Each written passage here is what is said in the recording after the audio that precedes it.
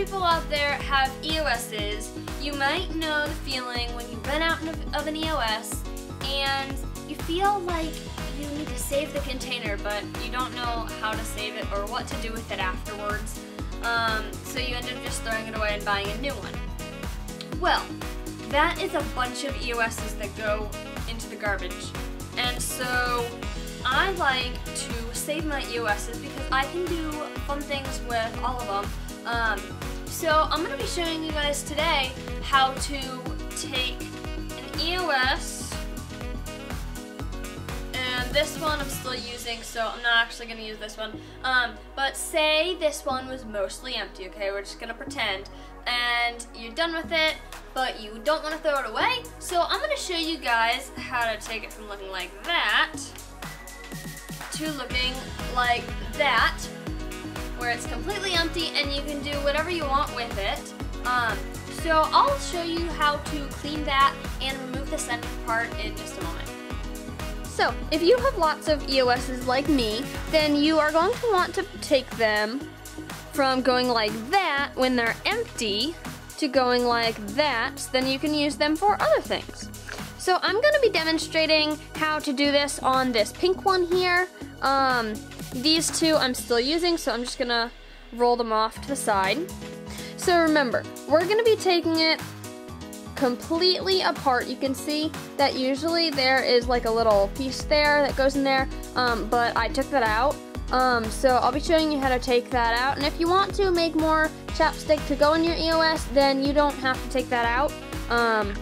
But I'm gonna start off with showing you how to clean your EOS out. Now it's still got a little bit in there, but not really enough to use. Take a kind of pocket knife or kitchen knife. I know some things have said to use a butter knife, but I find that this works really well to use something sharp. On your EOS, you've got this little front piece, and on the side here, you'll notice that little piece that comes out. So what you're gonna do, take your knife and just kind of dig it in there, and you're just gonna kind of try and wedge this thing out. So you may need to try from different spots along here, but basically you're trying to scoop it in there and then just kind of scoop it out. So there we go. See? So I got it in there. Just kind of pushed in good. There we go. It came out with a nice loud pop, and there's the bottom side of my EOS. So for right now, we do not need these two pieces. What you are going to need though is some tissues or paper towels, napkins. You're just gonna take your knife and you're just gonna start scraping all of your EOS lips chapstick out of this container. Once you've got like the top layer off, what you can do is dig it in there on each side, and you'll get out these like triangles of EOS lipstick or chapstick. And now with your knife, it's not gonna come perfectly clean, but it will get it mostly cleaned off for cleaning it the rest of the way. So now I've got most of the chapstick out, so we're just gonna kind of take a paper towel and just kind of scoop up what we can from it. It's not gonna become perfectly clean using a knife and a tissue, but it will get most of the leftover chapstick. And then once you do it with the tissue, if you want, you can do it more with a knife a little bit. Alright, so I've got what I'm gonna get out from this part here with the knife and the tissue. So now I'm gonna go get a few more things and show you what to do next. So the next part for cleaning it, get a toothbrush. Let's see if I can open it. So get a toothbrush, you don't need to keep all the packaging.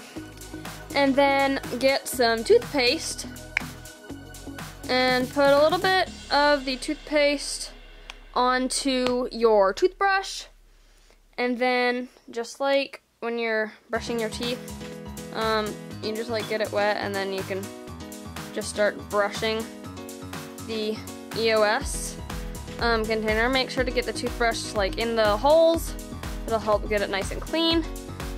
You can dip it back in the water as often as you need.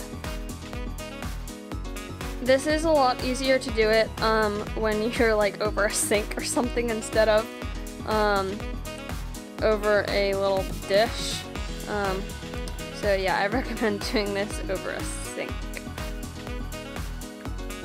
And then you can do this with each of your pieces, because the top piece will definitely have like EOS residue on the top, and then the bottom part will have some as well.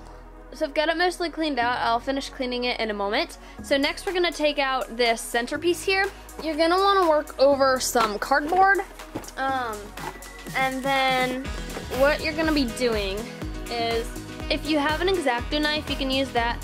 But if you do, please be very, very, very careful, and probably even ask a parent to help you, so then you don't get hurt, because these are very, very sharp. And if you don't have an X-Acto knife, you can just use some scissors. The X-Acto knife does work best though. If you have an X-Acto knife, you can use that, but if you do, please be very, very, very careful with it. And even ask a parent probably to help you with it, because it is very sharp and you don't want to accidentally cut yourself. So probably just hold at an angle, be very careful. You're gonna sort of like saw through it, but really the X-Acto knife is so sharp you won't really even need to saw through it. You can just kind of push down. If you're having a hard time, definitely try sawing a little bit. Just kind of wiggle your knife back and forth. So we've got this first piece here, and just do this all the way around. And then this piece will just fall off. Make sure to put the cap back on your X-Acto knife. So now you can see that these are two separate parts. Now the centerpiece, you don't need to keep it. If you want to, then you can keep it and do whatever you want with it, but I'm probably not going to keep mine. So on this, you will roughen up the edges with the X-Acto knife, just because it will go, like, you'll be putting pressure on it, and then it'll finally just go and it'll kind of slip into the EOS. So if you don't want that, then go ahead and use some scissors, or just be very, very careful. And there'll still be little nubs, but they'll be mostly gone. So now I'm gonna do the toothbrush method for cleaning it again, just to get all the rest of the EOS out. So you've got all these three separate clean compartments, but now how do you get them back together? So the part that like has screws on, screw that on to the top. Now you're really gonna want to make sure that it is all the way tightened, and then line up your front pieces, and then you're just gonna push it and snap it together. And then you've got an empty EOS container, and it screws and it matches up here again. So now I have two cleaned out EOS containers. And now you can have lots of empty EOS containers that you can do whatever with. You can even mix and match the lids if you want to add a little bit more fun. So then there's the two I've got right here. So I will be coming out with another video that has a bunch of ideas with what you can do with your EOS containers once you've cleaned it out. So I've got all my EOS's, these I'm still using, and these I have already emptied, but once I'm done using these, I'm gonna also repurpose these, and I will then have 4 EOS containers that are emptied, which is awesome because I love to use my EOS containers. So keep an eye out for other videos that I've got coming out, and I will see you guys all next time. Alright guys, I'm such a great juggler. I'm gonna juggle all 4 of these at once. You ready? I'm a really good juggler. Thanks. Like I said, I'm so great.